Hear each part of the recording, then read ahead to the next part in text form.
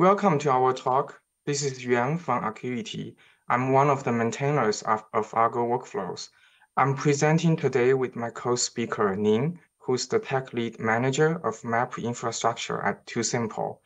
Today, we are going to talk about how to automate map building pipelines for safe autonomous driving with Argo Workflows at TuSimple. With that, I'm going to hand over to Ning to talk about Argo Workflows for autonomous driving at TuSimple. Okay, thank you, Yuan. Glad to be here. Today, I'm going to talk a little bit about how we use Argo Workflow in our map building process. Workflow engine is one of the fundamental tools in our map building process. When we compare the different workflow tools, we choose Argo Workflows for these reasons. First, it's open source. It gives us the opportunity to read the source code and make necessary changes if needed. And the second is Kubernetes native. All our services are hosted on Kubernetes, and it makes perfect sense to have a Kubernetes native workflow engine for easier management and maintenance. 3, availability and scalability.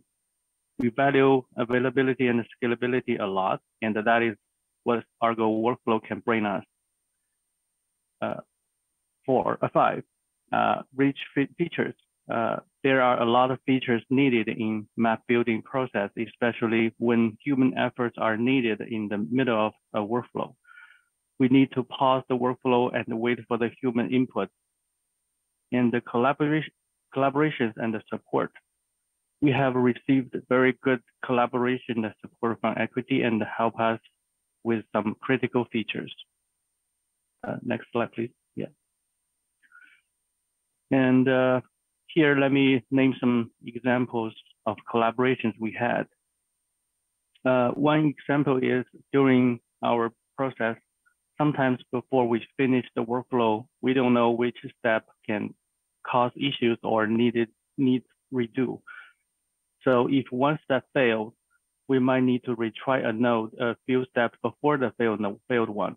If we can have a feature to retry an arbitrary node, that will make it more flexible to implement.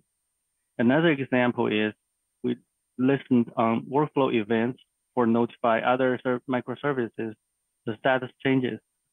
We need event aggregation, customization to better meet the requirements. Both of these features are critical for us, and Akuity helped us a lot on these. We work together on issues and the tests. When we had a lot of pipelines in our whole map building process, like a single batch processing pipeline and the patch pipeline. On the other hand, we use Argo Workflow not only for the map building process, but also in our CI/CD system for application deployment and the deployment pipeline. Here are some screenshots of our workflows and the data processing intermediate results. As you can see in the picture, we have some complex workflows, and on the right side, we have some map building intermediate data. I'm going to hand it over to Yuan. Besides the specific use cases at TuSimple that Ning mentioned previously, machine learning pipelines, CI/CD, and infrastructure automation, as well as data processing, are among the popular use cases we found in the community members. For example, TripAdvisor uses Argo Workflows for CI/CD automation of their machine learning models. Intuit uses it for distributed load testing.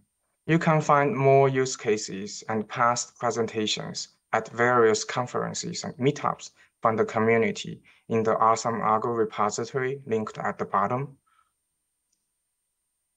Next, I'd like to talk about community contributions.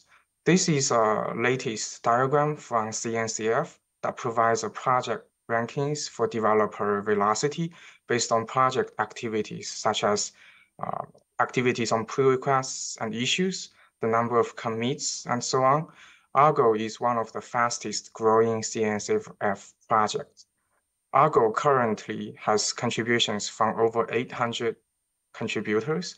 We also provide mentoring for new contributors, as well as regular contributors meetings to provide an opportunity for the community to participate in design discussions or decisions. There are 40 core maintainers to all the Argo projects from over 10 organizations. Besides active contributions from the community, Argo is also widely adopted. It is used and trusted by more than 200 end-user companies, more than 14K Slack members, more than 25K GitHub stars, and 6K forks on GitHub.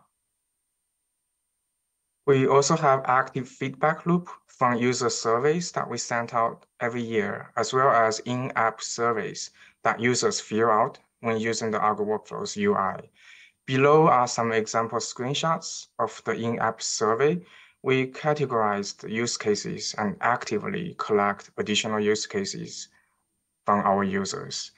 On GitHub, we have different issue templates for bug reports, enhancement requests, mentoring requests, and so on. We also opened GitHub discussions for Q&As and showcases that are easily searchable on GitHub. There are different Slack channels for different Argo sub-projects in the CNCF Slack workspace with over 14,000 members. Last but not least, as I mentioned earlier, we host regular contributors meetings to help new or existing contributors. That's a wrap. If you have any questions, you can find us on the CNCF Slack and on various social media. Thank you for listening and see you around at ArgoCon.